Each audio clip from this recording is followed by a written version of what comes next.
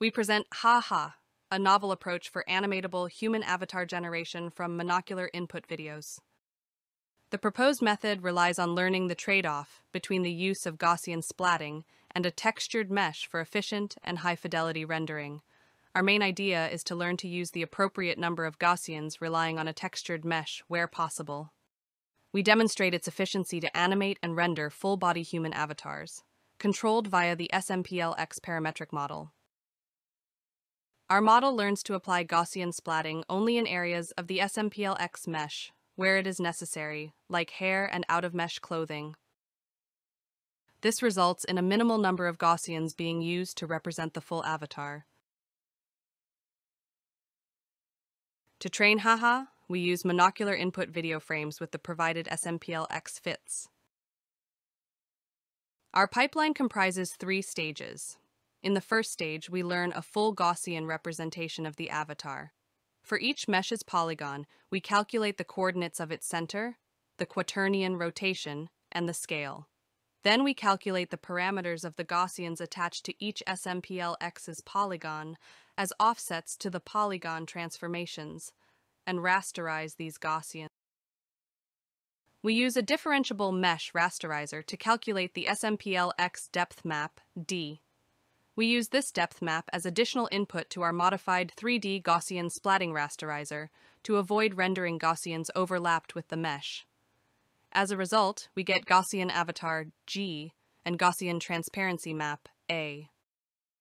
In the second stage, we render an avatar as a rasterized SMPL-X mesh with a texture. We optimize RGB texture using the differentiable mesh rasterizer. We merge the differentiable rendering of the textured mesh and the differentiable 3D Gaussian splatting results to get a final avatar. Then we learn which Gaussians to remove in an unsupervised manner. We optimize Gaussians' opacity and delete all Gaussians with opacity lower than a threshold. Textured mesh can replace close-to-surface Gaussians on the avatar, such as in hands and face areas. To optimize an avatar, we use several image space losses, L2 loss, perceptual loss, structure similarity loss, and Sobel loss to get sharper edges. We use 2 regularizations to encourage optimization to find a trade-off between Gaussians amount and image quality. One reduces the transparency of Gaussians to remove as much of them as possible, while the second preserves Gaussians with a segmentation dice loss. Using both of them allows us to remove only unnecessary Gaussians. As a result, we reduce the number of Gaussians up to 3 times for the whole avatar, resulting in more than 2 times reduced storage costs. In our experiments, we compared HaHa to the state-of-the-art Gaussian methods, namely GART, 3DGS Avatar, and Gaussian Avatar. We demonstrate metrics on par with state-of-the-art approaches for the SnapshotPeople dataset while using almost 2 times fewer Gaussians. HaHa demonstrates qualitative improvement compared to the state-of-the-art for novel poses and viewpoints while using fewer Gaussians.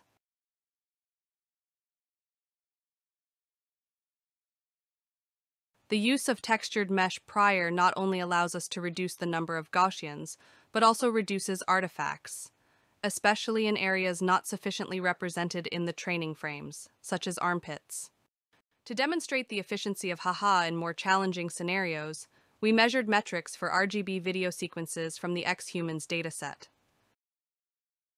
HaHa allows us to animate hands while we use much fewer Gaussians, and it is more robust to the input data while producing fewer artifacts. While Gaussian Avatar also benefits from using SMPL-X to animate hands, HaHa produces more realistic-looking results. We conducted an ablation study demonstrating the importance of proposed regularizations. The removal of segmentation regularization results in deleting too many Gaussians, causing severe artifacts, while removal of opacity regularization results in keeping unnecessary Gaussians. We conclude that one should use both these regularizations simultaneously to get the best result.